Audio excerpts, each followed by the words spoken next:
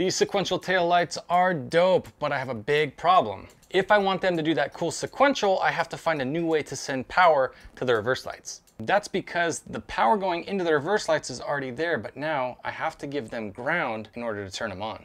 So how do we take a positive signal and turn it into ground? We're gonna use a relay. Now, aside from this little 5-pin relay, we're also gonna grab a couple little female connectors, and then I'm gonna get one slightly bigger version of that same exact thing. And last, we need our wires. So for this, I'm gonna grab some black wire, and I'm gonna grab some white wire. Other than that, the only other tools I need are just these automatic wire strippers and a pair of crimpers. And all I'm going to do is I'm gonna strip the end of this wire, and then I'm gonna strip the end of this wire, cut it, and then strip the ends of those wires as well.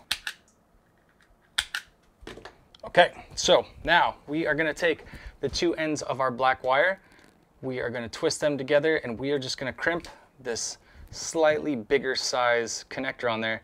If we wanna make that a little bit easier, we just do a little pre-squeeze to kind of oval it out, just a little bit there.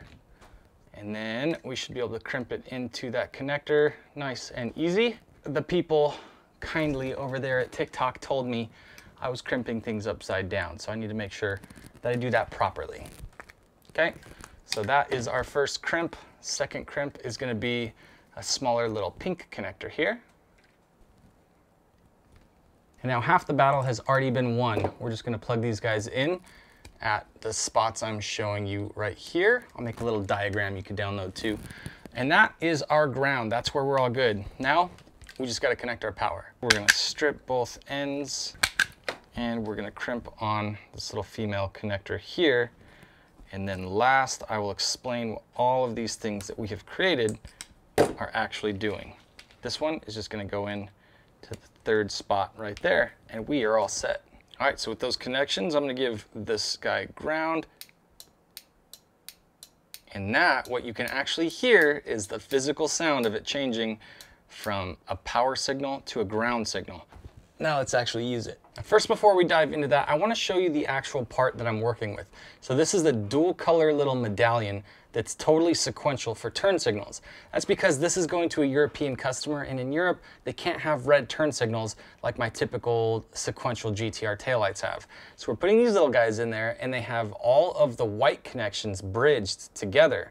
So there's no sequential feature, but all of the amber individually have little ground channels. And if I give them ground and I give the whole board power, then they will individually do the cool signals like I'll show you right now. But where that's a problem is that it already has power going into the board. So if the car sends this little thing power for the reverse lights, it doesn't change anything. It needs to send it ground. So that's why we're gonna convert the signal using the little relay that we just built. And I'm gonna show you what it looks like when combined on these actual taillights. All right, let me show you the madness coming off of these things really quick. So we have our power and ground for just the reverse lights alone. And if I power those things up, they look great. But the thing is, this is also a Ghozt sequencer that needs to have power at all times so that these things can work with the car on, with the car off, anytime. So we don't want to have the power and ground connected to our reverse lights at all times, obviously. So what we're going to do is we're going to disconnect the ground, and instead we are going to take the signal from the car and send it down this little white wire. Meanwhile, this black wire can go to the ground right there on the main vehicle harness, and we can just put a connector on here to go into this relay. Let's check a couple functions. First off, we've got our turn signals, and let's see how those things look when we have our parking lights on as well. Look pretty cool. All right, and then the big moment of truth with all this stuff is the reverse light. Hey! So you can hear that relay working, and we know that it's doing this. So we're set. And matter of fact, I think I can even try to do it. Hey, that's crazy. All right, so all of those things work. Our brake lights, got that F1 triple flash on there. So yeah, this was a pretty cool success, I'd say. Whew. Okay, so let's go talk about this relay. I want to show you, I want to make sure that you know all of these little pins, what they do, so this is not confusing, and you don't even need a diagram later. I'm going to unplug everything really quick, and we'll break it down piece by piece. Okay, so most importantly, this little dude on the bottom here it's marked with the number 30. So 30 is going to be whatever goes into this. This is typically what you would have connected to like a fused wire going to your battery. In this case, it's just going to our ground wire. And then that ground wire is also plugging in right here, which is usually where I ground all of my relays anyway. And the interesting thing is that whatever comes into 30 comes straight back out this little middle pin, which is 87A.